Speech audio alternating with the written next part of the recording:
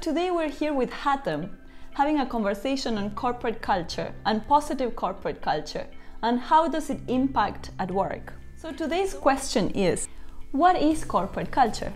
Well, if business strategy and business goals answers what are we working on, corporate culture answers the question, how are we working together?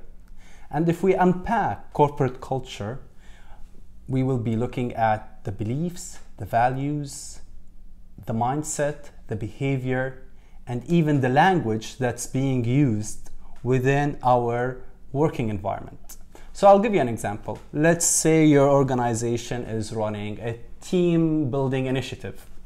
A response of your colleagues might be, oh boy, that's the flavor of the month. Very true. Or on the other hand, they might go like, oh, this is a great opportunity for us to communicate, to know each other more, to build more synergy between us.